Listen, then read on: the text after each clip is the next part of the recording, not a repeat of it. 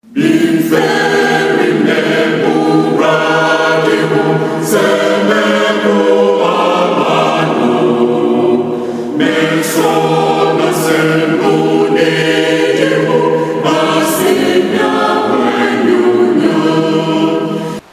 I was for Sabri, Bissessa, at the saying. A young humidity, I have to need religious fantasies. Na Sabri, I just said that ponso. I know Akasa Afaho, now what trade Ahudo Bebre, and there you know Eba Ewie. I had this yana Yatunidin the difference between Old and New Testament. And so Sonia da apam dada and apam fufro and temo. This yana Yamahu ye. Se apam dada mu ni yehwa ye be hu kwan onyankopon fa so ebo ewiase kwan onyankopon fa so ni ejanom bi enanteye kwan onyankopon ni oman Israel enanteye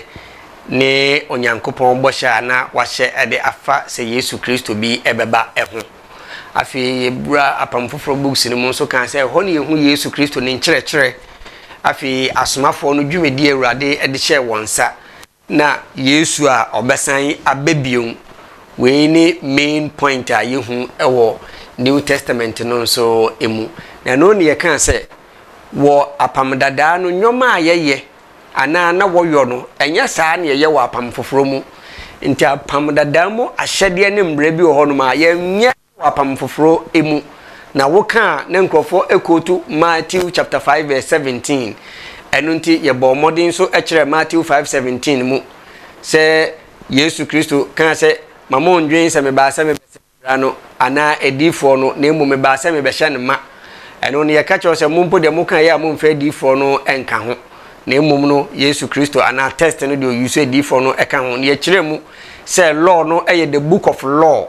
emran semo no book no nsemo ani aka fa Yesu ho afi edifo book no so nsemo ani aka fa Yesu ho afi bukan Samson so nsemo ani aka fa Yesu ho a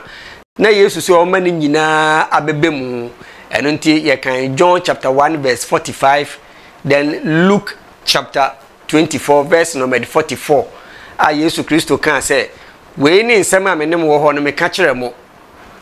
nsemo amenem wo ho no me ka kire mo Sabri ya na Yesu kasa no wewu asori na okacha smafo nse we ni nsema me ne mo ho no me ka kire mu se etwase de ne ya twere wo mra ne mu edifo no mu ene anwum no mu efa me ho ne nyina ebe mu tie ka se fulfill no simply means bra Frank I promise me so be ma me pen next week nyame ya adom na me ba no de mame a he has fulfilled the promise so fasansem we to wotremu ya disua no mu ye ma hu ni ye se apam biara onyankopon ye ode BBC ano eninti onyankopon ni Israel fo ne ya apam no ode mra semidu eno ode sia no ahyede ne mra hodo bebrewo mu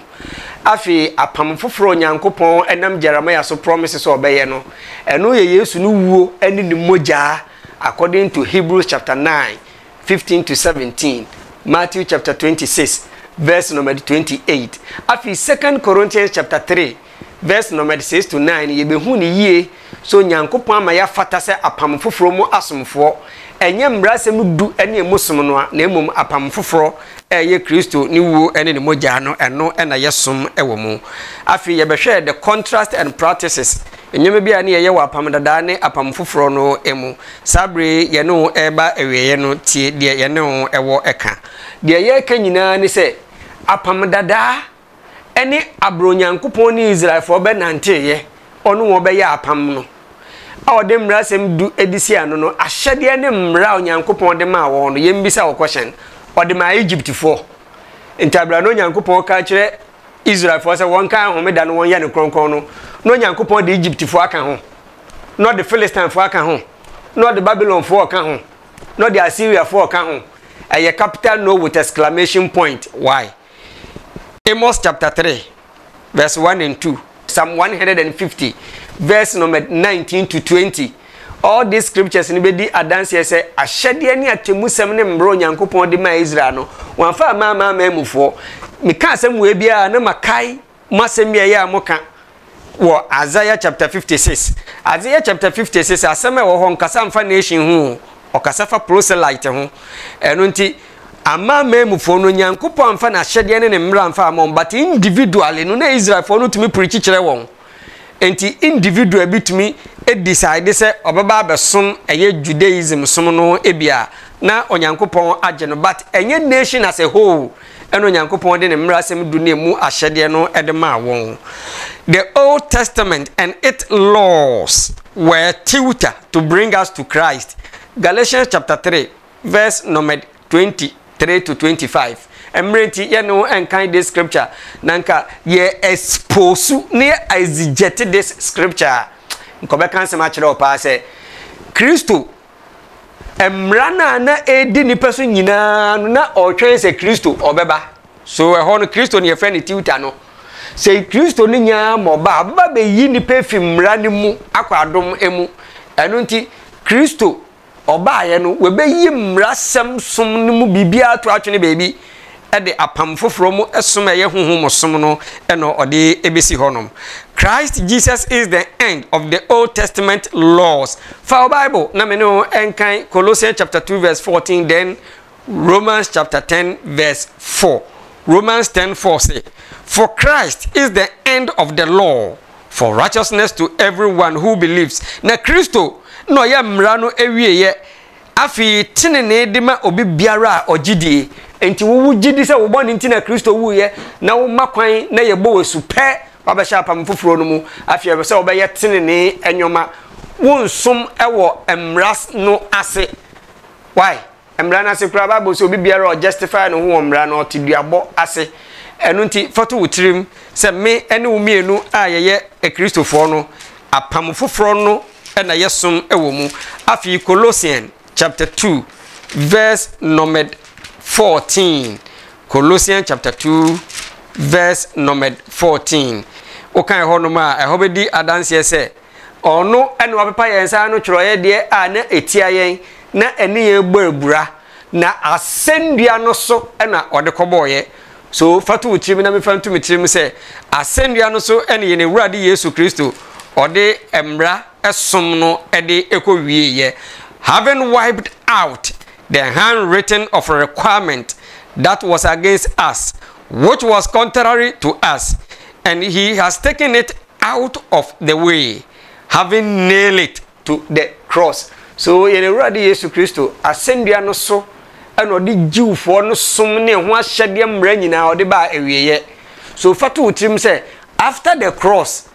apam foforo mu som ena eye adwuma. Eno ntinne se wo se apam dada eni apam foforo ni nyina na obeka bom na ode asom nyankopon odofopa ewurade behu se waso ye den na wo kan wani gusu a ubebre egu na bregu eya. From what we learned, avoid man-made churches and their so-called men of God who combined the ministration of both Old and New Testament practices. The ye kan nyina ne se the ye tie nyina fa adesua ya to ne din the difference between Old and New Testament no. Twufi man-made in safon no abeba no. Church of Apostle ministry, one gospel, one international man-made churches no. Twufi wo ho na sankrofo we no mo combine both Old Testament and New Testament practices. Wakane nyina bom na wode ye adwuma. Eno bi ene se woje wontutu so dudu. Eno bi ene se woma odi asa e wa asore dan mu. Eno bi ene se woma wo bom paye editia watamfo odofopa. Sankrofo we a wodi omachi no. Se Yesu Kristo bande da nka obebre egu. Esan se ne wurade Yesu Kristo se onifre ni kire ni fre ni kwan a won be nu nyina ekogu amenemu. Eno nti ye kanfo wurade e de amawo se gitum se wo boni nti ena Kristo obewuye sakra wadwen oboni bia wotim ho